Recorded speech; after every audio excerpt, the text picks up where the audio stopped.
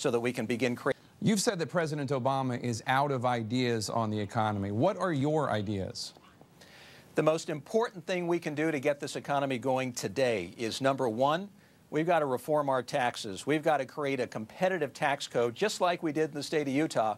We've got to take the business tax, which is the second highest in the developed world, and we've got to phase out the loopholes and the deductions, get rid of the corporate welfare. We've got to lower the rate and broaden the base. Number two, we've got to get the regulatory monkey off our back. People aren't putting money into the marketplace. They're not hiring because there's so much uncertainty and confusion about where this economy is going. Number three, I think the most important step we can take in terms of perhaps immediate job creation is energy independence, weaning ourselves away from this heroin-like addiction to imported oil.